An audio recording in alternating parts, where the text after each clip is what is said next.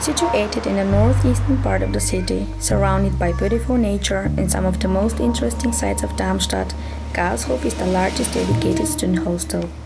Built in 1977-78, with its 11 large buildings, it becomes the home of around 1,000 students, most of who come from different parts of the world. The longest and highest building in Karlshof is Gebäude Nummer 6.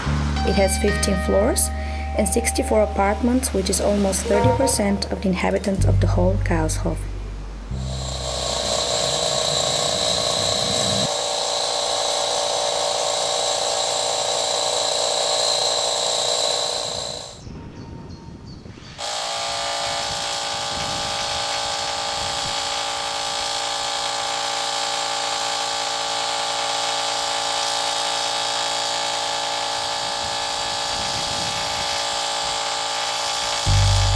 In the beginning of 2004, Studentenwerk decides to make some little changes in the construction and looks of the building, and its 400 inhabitants should try to cope with all inconveniences, with the hope that it will become a better place to live in.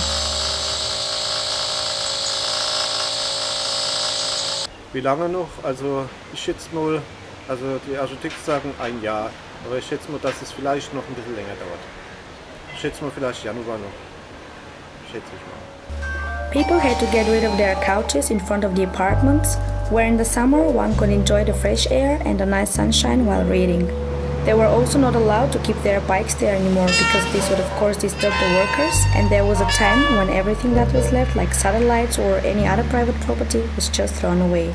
The only thing left was dirt.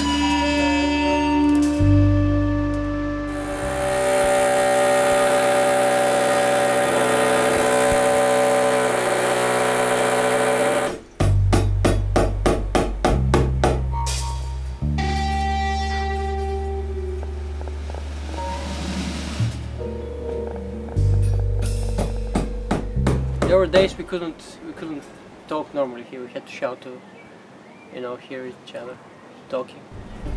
And well, it's got an unbearable situation. I spent more and more time outside the dormitories. I even try to sleep over with friends when I get the opportunity to.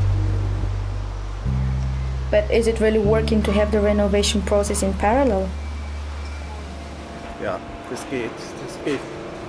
Wir haben auch schon viele Objekte gehabt, wo zum Beispiel das Bad rausgeruppt worden ist, die Heizung ist weggekommen, wo die Leute haben nur ihr Wohnzimmer sozusagen gehabt, wo sie drin geschlafen haben, gegessen haben, und das war denen ihr Platz. Well, it never happened to me actually, but I heard from the neighbors. They had incidents of construction workers getting in the rooms without even knocking on the door, without any kind of permission. It's like you've got no privacy anymore here. But the inhabitants of the building are not the only ones affected. Ich wohne hier in der Nähe von der Sechsebau und schon seit 9 Monaten oder so ist es hier total laut. Also bei uns ist, ich weiß nicht, wie die Leute das überhaupt aushalten können. Wir sind selber ein bisschen weiter entfernt und schon ab 7 können wir nicht mehr schlafen. Also der Lärm ist auch nicht das einzige Problem, finde ich. Ich weiß ja, dass die Asbestplatten abbauen und das ist ja krebserregend. Und normalerweise sollte man eigentlich da gar nicht wohnen, auch nicht in der Nähe. Ich bin einmal vorbeigekommen und die Arbeiter haben die Platten irgendwie abgemacht und geschnitten und dabei ist der ganze Staub runtergefallen und da laufen ständig Leute vorbei und atmen das ein und das finde ich weiß nicht, wie man das überhaupt zulassen kann. Ich finde, vielleicht wäre das besser gewesen, wenn die Studenten für 2 Monate oder so irgendwo hin geschickt hätten und dann schnell die Arbeiten zu Ende gebracht hätten. Weil so kann man nicht auf Dauer leben einfach.